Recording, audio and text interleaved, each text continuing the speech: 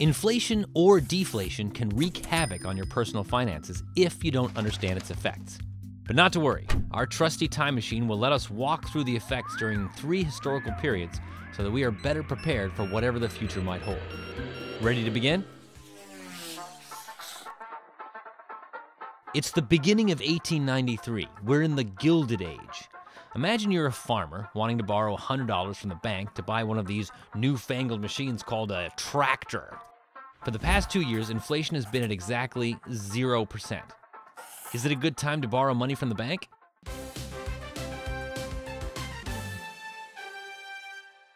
No! Deflation hits. That means that the real value of money is rising over time.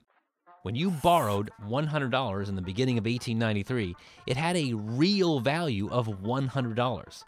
By the end of 1893, with inflation at negative 1.1%, the real value of your $100 loan has grown to $101.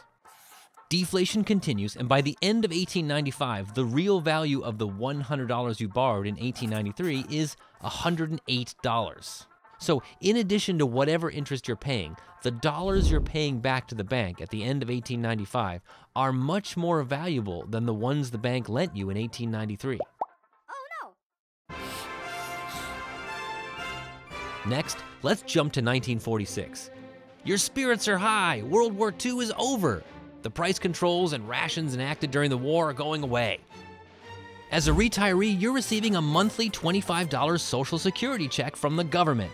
Should you lobby your congressperson to automatically adjust your Social Security payment for inflation?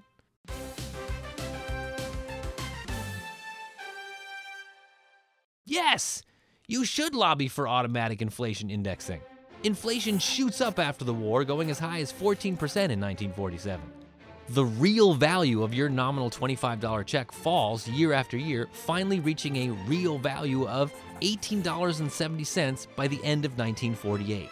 So while your Social Security check still says $25 on it, you can buy a lot less with it than you could in 1946. To prevent inflation from eating away at the value of benefits, automatic inflation adjustments were added to Social Security in 1975. Lastly, let's look at Venezuela in 2012. Nicolas Maduro of the United Socialist Party of Venezuela is running for president. Inflation has been high, up 21% from 2011.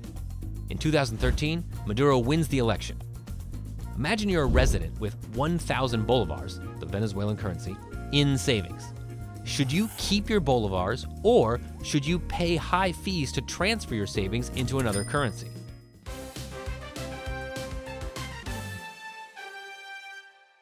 Pay the high fees and transfer. Hyperinflation hits and the currency devalues by 40% throughout the year. If you didn't transfer your savings, your 1,000 bolivars would be worth 712 bolivars just 1 year later. Unfortunately, inflation continues to devalue the bolivar for several years. By the end of 2018, your 1,000 bolivars from 2013 only has a real value of 0.11 bolivars.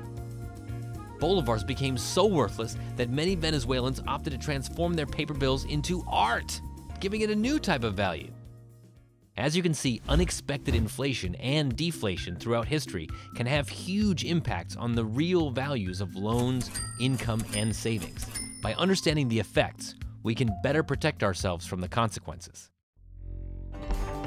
If you're a teacher, you should check out our inflation unit plan that incorporates this video. If you're a learner, make sure this video sticks by taking a few quick practice questions.